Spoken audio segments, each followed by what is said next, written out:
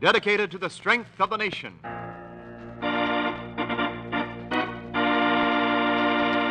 Proudly we hail.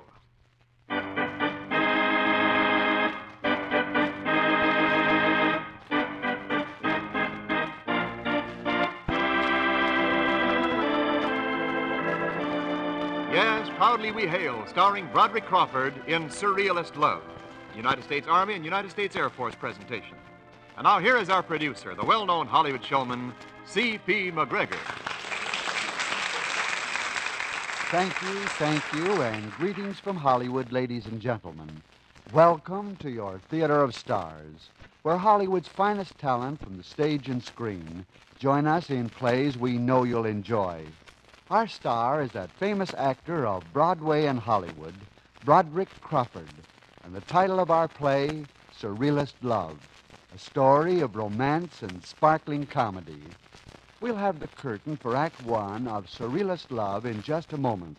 But first, here's our announcer with a message of importance. Only the best can be aviation cadets. And if you can qualify and are selected, you will receive the finest pilot training course. To qualify, you must be between the ages of 20 and 26 1/2. You may be either married or single. Or be able to pass an equivalent thorough training. You will win your silver wings and receive a reserve commission in the United States Air Force. Apply tomorrow at your nearest Air Force base or U.S. Army and U.S. Air Force recruiting stations. And remember, only the best can be aviation cadets. And now, once again, our producer. The curtain rises on Act One of Surrealist Love, starring Broderick Crawford as Joe Gleason.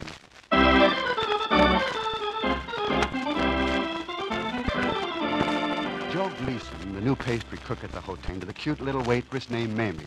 But as yet, he hasn't had much success.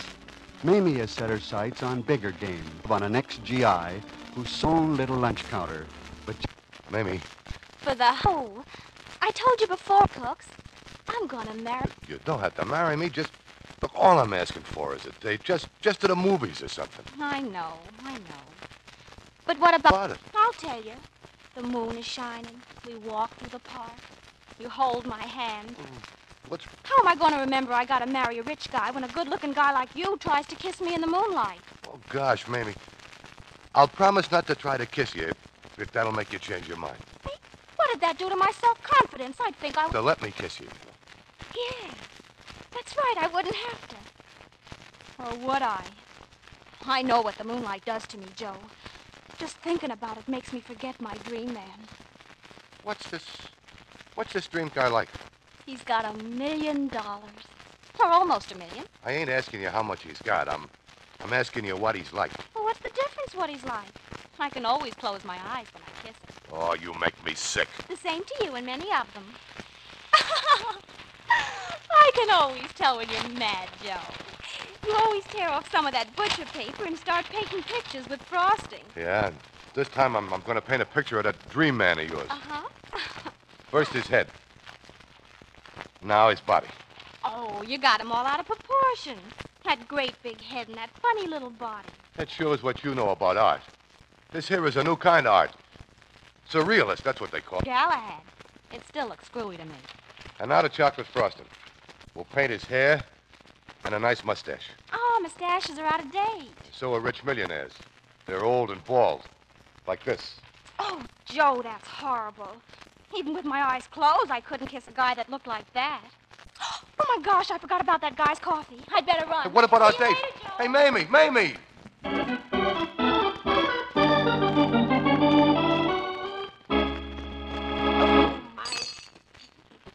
Manager, I want the manager. I insist on speaking to the manager. What is it, sir? What's happened? What's happened, he said. What's happened? What, My stars and garters, it couldn't be worse. Will you please explain, sir? Explain, oh yes. We'll try to make it right, whatever it It's is. abominable, that's what it is. Here I've had my soup, or I've discovered... Discovered what, sir? A fly. Oh? Right in my soup. Oh. I might have swallowed him. The very thought of it makes me ill. Please calm down, sir. We're sorry, but we'll certainly rectify the matter. Waitress, bring this man another bowl of soup. No, I couldn't touch it. In fact, But, sir, I very much doubt if I could ever eat anything else prepared in this hotel. But a thing like this could happen anywhere. As a matter of fact, we have the cleanest kitchen in the city. Oh, you have? After this ghastly experience, I'd have to see it to believe that. We'd be very glad to have you see it, sir. Oh, you would. You'd be very glad to.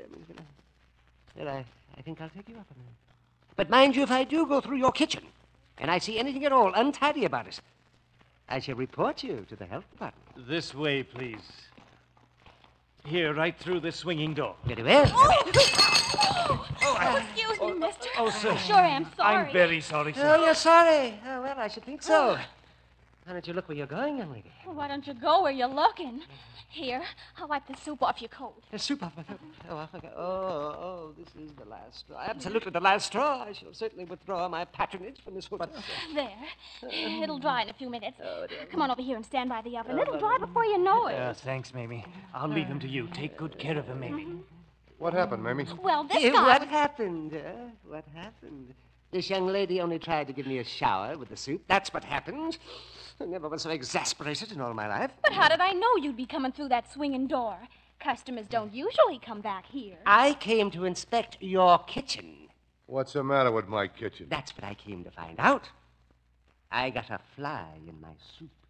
No. I gotta go back to the customers, Joe. You see that his soup gets dry. Okay, Mamie. So you got a fly in your soup? I did. I almost swallowed it, too. Don't tell me. Yes. Oh, it makes me positively ill just to think of it. You're making me shudder. Yeah, so I decided to inspect this kitchen to see if it conforms to the laws of health. That's a good idea. Just have a gander. Yeah. I beg your pardon. Just take a look. And, oh, my. Oh, my. My stars and garters. That picture. Oh, don't let that guy scare you. He's just something I dreamed up to scare Mamie. You mean that you painted this? Sure. My good man, let me touch you. Huh? Oh, this is the most perfect example of surrealist art that I have ever seen. And I am an authority. It is? Oh, what feeling, what dynamic symmetry. What? What do you call it? Call it? Oh, yes, your title. Every picture has a title. Oh, I call it the Awful Rival. The Awful Rival. Oh, how interesting. What is that new medium you've painted with? New medium? Yes, it isn't watercolor. It isn't oil. You mean the stuff I painted the picture with? Yes, it has such delicate color. It's so realistic. It's sort of three-dimensional, one might say. Might one? Yes, I'm sure it's something you worked out for yourself. Some little secret, possibly? Yeah, that's it. Oh, you will make a fortune, my man, a fortune. A fortune? Say, maybe then maybe... I am positively enraptured with this work. Are you kidding? Oh, now, don't be facetious, eh? No need for false modesty. Huh? When may I see some of your other work? What other work? Your other paintings. I must see all of them. And if they're as good as this piece, I'll arrange for you to exhibit them at the museum. And your fortune will be made. My fortune? Oh, Mamie. You haven't answered my question. When may I see your other work? Oh, yeah. I'll tell you what I'll do. Thursday's my day off. Now, you come to my house Thursday night. I'll have plenty for you to see.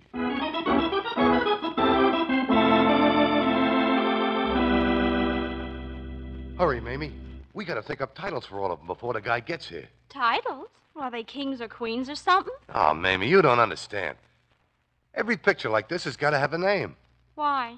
I don't know, so they can tell what it is, I guess. But you don't know what half of them are yourself, do you? No, but I figure they must look like something, and between the two of us, we ought to be able to figure something out. Well, this one looks sort of like a fried egg. Maybe we could call it the Egg and I. No, that's a movie. Oh. We got to be more original. I know. Let's call it Sun in Smog. Say, that's real poetical. What'll we call this dame? Let's call her, the Twisted Soul. Oh, Joe, you're wonderful. If you only had money. You're telling me it. Say, Mamie, why are you so set on money? Because I don't like you to rob banks to get a mink coat. Oh, hello, Joe. Hello, Horace. Yes, hello. I thought I'd never get here. Just never get here. That taxi driver couldn't seem to find the street. You remember Mamie? Remember her? Could I ever forget her? I hope you've had some lessons, young lady, in balancing soup. Well, at least now I whistle before I come through a swinging door. You do. But I must see the paintings. I've told my friends about you, and they cannot wait to see your work. Well, here they are. Yeah. All these? Why, that is marvelous. That's absolutely marvelous. And all done in that new medium. Now, this one here. This one is called Sun in Smog. Sun in smog. Why, I never saw anything like... Oh, what imagination. What feeling. What sweep and rhythm. I still think it looks more like a fried egg. Stick to your soup, young lady. You obviously don't know art. And I suppose you do. Mamie, suppose you run out and make us a cup of tea. Oh, yes, dear, yes, dear. I just adore tea. Now then, you must let me exhibit your work. Why, you'll make a fortune. A fortune? Oh, boy. Good looks and money, too. I won't have to close my eyes. Now then, just sign this agreement. Agreement? What does it say? Why, just that you agree to pay me 10% of the proceeds for my trouble. Okay, that's fair enough.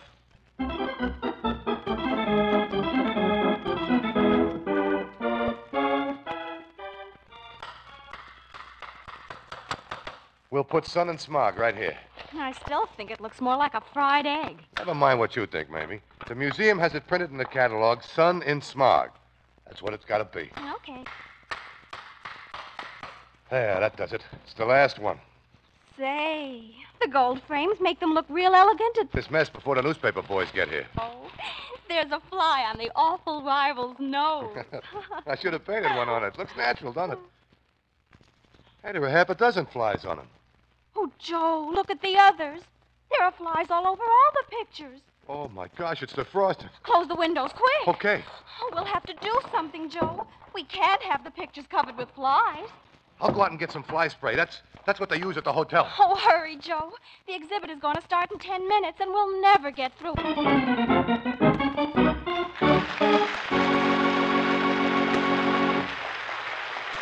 We pause briefly from our story, Surrealist Love, starring Broderick Crawford, to bring you an important message from your government. Ladies and gentlemen, our Army and our Air Force are critically short of physicians and dentists. Over 2,000 volunteers from these two professions are urgently needed today to safeguard and care for the health of members of the United States Army and United States Air Force are serving you and me at home and overseas.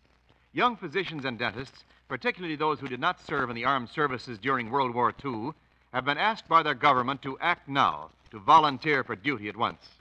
If you are one of these young physicians or dentists, please write or wire either the Surgeon General of the United States Army or the Air Surgeon of the United States Air Force at once and volunteer your services. If you know one of these young physicians or dentists, please call his attention to this urgent message. Thank you.